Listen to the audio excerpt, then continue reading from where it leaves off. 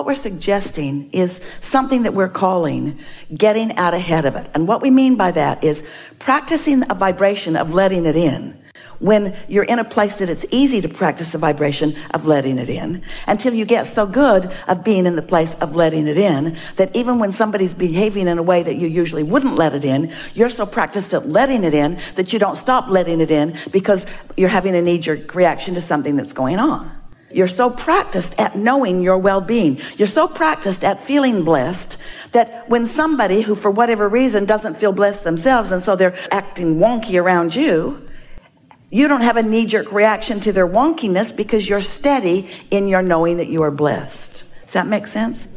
So the two ways of going about that, meditation is the best way we know, because when you quiet your mind, you stop all that wonkiness. When you quiet your mind, you stop thought. When you stop thought, you stop resistance. When you stop resistance, you're under the influence of your source energy. And when you're under the influence of your source energy, the world is brighter, the world is nicer, the world treats you better, and you treat the world better. Under that influence, things go well for you. So when you quiet your mind, you stop doing those reactionary things, those knee-jerk response things.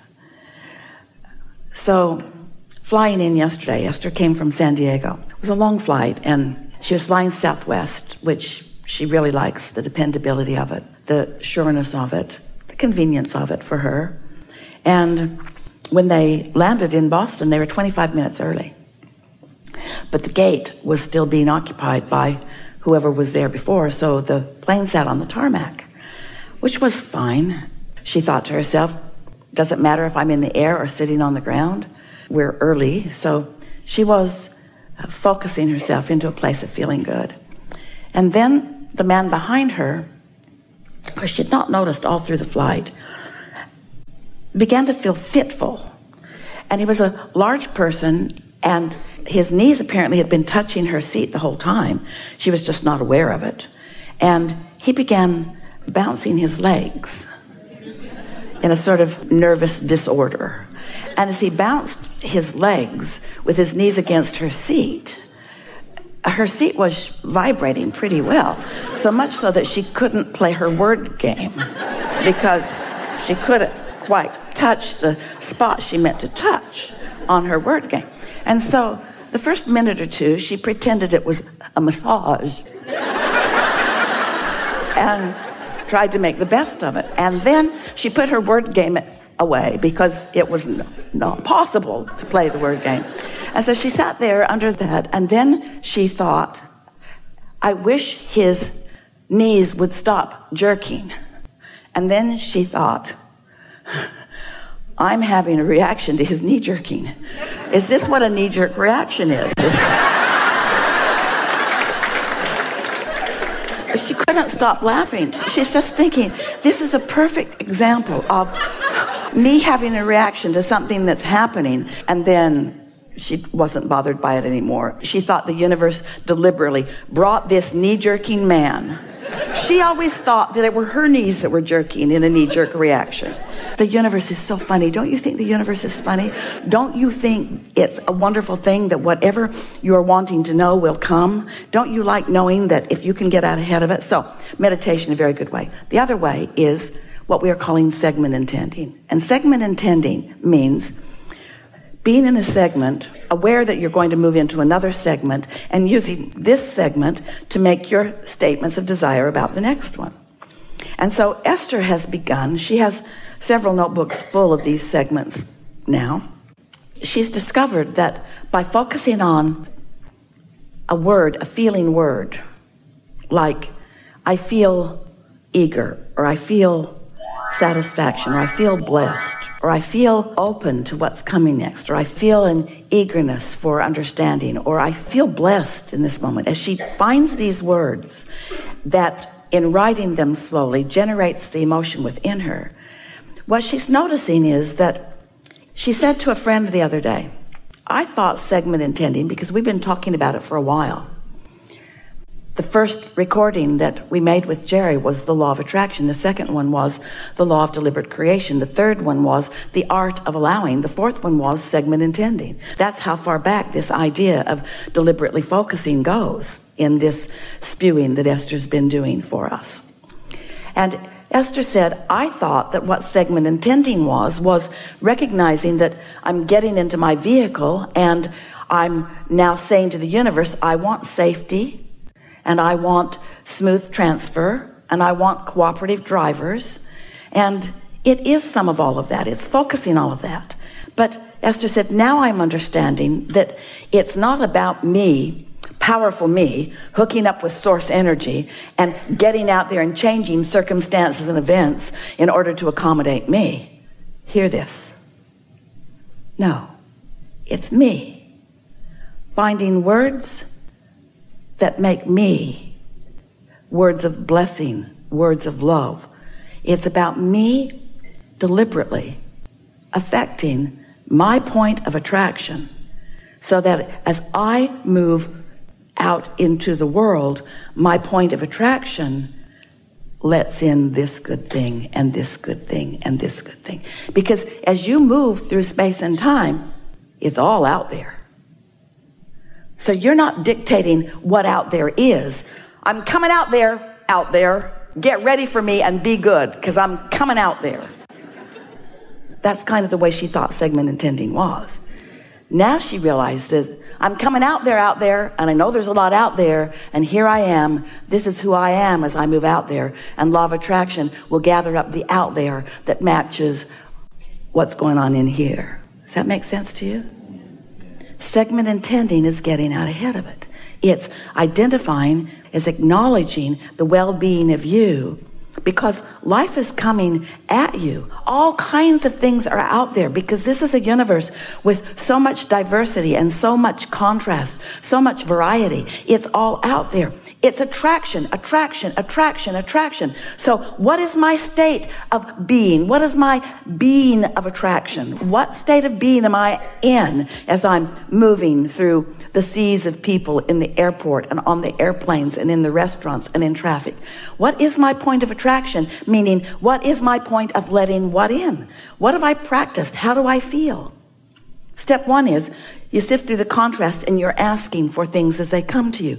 That's as big as life really needs to be in terms of you filling your vortex full of powerful intentions. Your life has given you so much input, and you have come to so many really important decisions about who you are and what you want. You just don't need to stress over that. You're at the place where what you really want to do is just know that it's there and trust that it's there. It's there. We promise you that it is there. And then you get out ahead of any potential of blocking it off by making sure that you're not in a blocking off moment, by making sure that you're not in a hateful moment or a confused moment. Because if you're in a state of confusion, clarity can't get in. Well, Abraham, that sucks. If you're feeling not appreciated, appreciation can't get in. If you feel disadvantaged, if you feel abused, pretty soon somebody will be abusing you that's never abused anyone in their life. It's attraction, it's attraction, it's attraction, it's attraction, it's attraction, it's attraction. So you've done all the step ones, and the step two is all lined up for you. Now your singular work is to, moment by moment, look for reasons to feel open and allowing of the good things that you've been asking for. Thank you, Abraham. Yeah. I've discovered you properly since April. We've known you forever. I love the what now, so I'm going to ask you about what now. How's today been going for you? Fantastic. And you get the sense of it, yes. You're going to follow the theme of that, yes? I'm not in a creative profession. Yeah, everyone is, though. It doesn't matter, but I love what I do, which is about the law. And I wanted to ask you... We'll interrupt very briefly. Everyone is a creator, and you are the creation that you are creating. So no matter where you are putting your focus or your interest, it's all about your exhilaration. It's all about your joyful becoming, you see. Yeah. I've always been somebody very joyful, greedy. I always thought I needed 3 lives. You're just not trying. I always thought I wanted 3 lives in different places to make the most of what was in my vortex. I'm a French citizen in the UK. You want 3 lives because... Now, is that lackful thinking? No. Yes, it is. I need 3 lives because while I'm doing this, I'm missing that, and I'm missing that, and I'm missing that. So your point of attraction's all jacked up because you're missing things that you want. So you're not really even letting in the things that you think you're letting in, because you're more aware of what you're not letting in than enjoying what you are letting in. Things have changed in the last few months. Let's do a segment to soothe that just a little bit. So I like knowing that in this moment in time, there is enough for full satisfaction for me. I like being ravenous about the thought I'm thinking. And I like being so focused about what's coming that I feel satisfaction for it as it comes and eagerness for what's coming next. But I really like the power of my thought. And imagination. Yeah. What is imagination? Imagination is visualizing how the world could be. No, it isn't. Creating. No, it isn't. You think that imagination is you making the image. And it isn't. It's you receiving the image. It's you making an image out of the vibration that you're receiving. It's you turning a vibration to a thought. That's imagination. It's you being in the receiving mode. You already put it all in your vortex, but imagination is being in that receiving mode where there's no resistance spewing out of you because you're not complaining about not getting to do everything at once. So that's not happening. Instead, you're feeling satisfaction about your ability to receive and translate. And so in that state of non-resistance, the vibrations are occurring to you and you are turning at an unconscious level of your being. You are turning those vibrations into images. That is imagination. Thank you. Makes sense. Oh, it sounds like a nitpicking, but it isn't nitpicking. It is the most important thing, because you know what keeps most of you from letting in what you want? You're asking so hard from a place of not having it. Bring to me this thing I do not have, universe. Bring to me this thing I do not have, universe. Bring to me this thing I do not have, universe. Let me imagine a world that's different than it is. Let me imagine. And we say, no, you've already lived it. You've already asked for it. It's already there. Now you just want to find some feeling that will let those images of what you're asking for come into your mind and then come into full manifestation in your life experience. This is big. This is the thing that is keeping most people from getting what they want. They're saying the words, but they've not produced the emotion within themselves. They have not accomplished the point of attraction that will let it in. And that's why we say it's lip service, lip service, lip service. Everybody running around, giving affirmations, saying all the right words, making it sound real pretty, putting a smile on their face. But it's what's in your gut. It's the emotion that you feel. And you must find ways to focus and verbalize and contour the things that you are living and thinking about in a way that makes you feel blessed, that makes you feel happy, that makes you feel worthy, that makes you feel expectant of more good things to come. And then they come and you go, wow. And then they come and you go, wow. And they come and you go, wow, I'm really good at this. Yeah.